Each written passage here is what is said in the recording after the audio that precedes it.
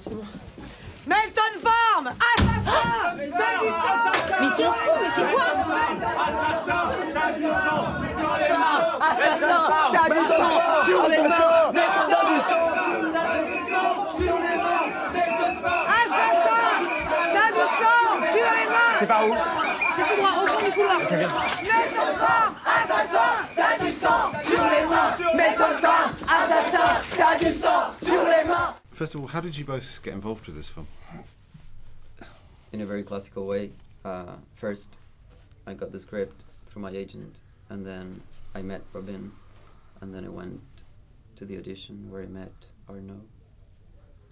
Nothing extraordinary, I'm sorry. Right. Yeah. I understand your path was a little different. Yeah, a little different, yeah. I received a call 2 years ago from a casting director I used to work with. I stopped acting for 6 years, and she called me and said, "Are you still an actor?" I said, "No." "Do you want to do a try for me?" I said, "No." And she explained me the story of the movie, and I said, "Okay, for something like this, why not trying?" So I started the process like very relaxed at the beginning, and get involved, and met Nahuel, and yeah, here we are. We did a few sessions. Yeah, two before, sessions, yeah. Before being confirmed for the roles. Okay. How much did you know about ACT UP and their activities and organisations? Not that much, because we were 8, 9 at that time. So sure. I remember the pink condom on the obelisk they put in 1994, I think. But about the DNA, the message of ACT UP, I was not really aware of. It was an association for me, but that's it. So it was through the books and the DVDs we had to prepare for the film that I really got the spirit of those people. And I had no idea. I'm Argentinian. Right. I was born in '86, so sure. I knew some associations that dealt with the issue, but not ACT UP.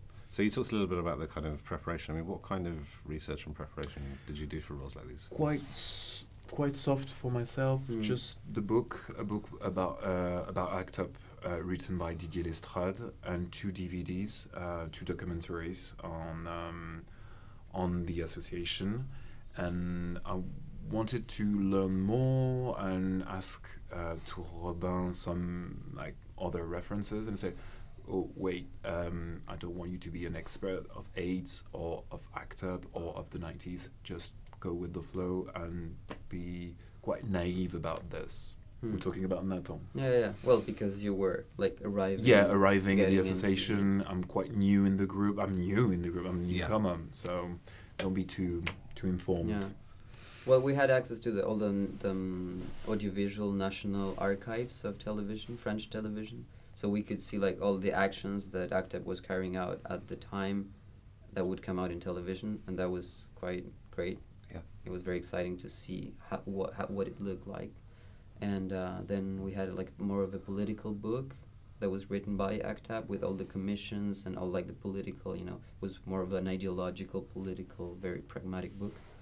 And then I saw a great documentary called Silver Lake View from Here, which is a documentary shot by an HIV positive couple that films themselves while the disease strikes. Right. And it's very, very raw. And you just see the passage from a living body down to a corpse. You see like crazy things that I'd never seen in my life. And that was more than enough. And then Robin was an activist, the co-writer was an activist, and the producer was activist. So we had all the time like a little, ACT UP part there. Yeah. Among us. I was going to ask you about that, because Robin was actually kind of personally involved with ACT UP in the back of the day. How much insight was he kind of able to offer you when you were making this film?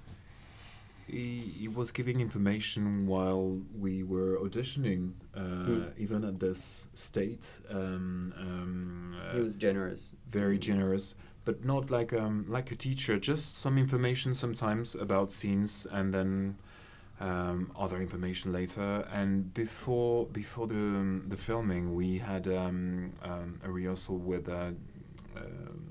Philippe Mangeot, the co-writer, who was ACTA president for 3 years, I think, and explaining all about the association, the rules, the energy inside of the group, and the way of saying hi, that kind of stuff for an hour and a half. Yeah, and he was talking in present tense, and that was for me very shocking.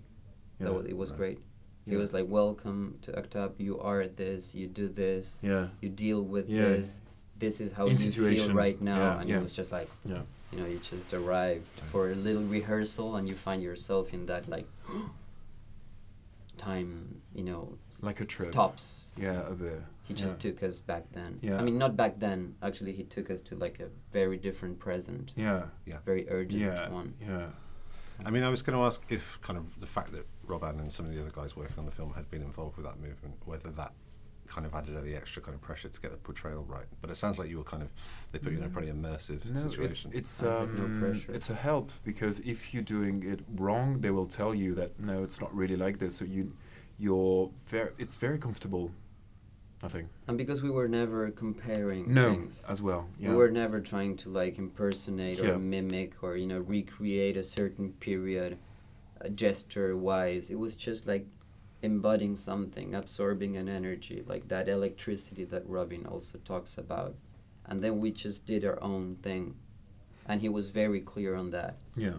As long as the thing lives before the camera, before my eyes, it could be different from that time. Lots of freedom. Yeah, but from it can be as interesting to watch and as emotional as it was back then. Sure.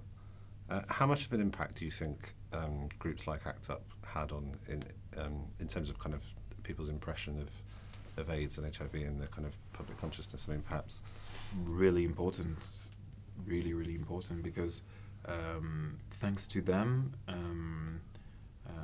certain type of technique of testing meds have changed after their actions. For example, they were giving real med to some patients and placebo to others. And thanks to ACT UP, it's not possible anymore. You have the real new meds with the latest med that is really efficient, but there is no real treatment and nothing. Thanks to them, that kind of stuff. You know that. So just finally, what do you hope that people take away from this film when they see it? Whatever they want. It's not. I don't know. I don't think about messages. Yeah.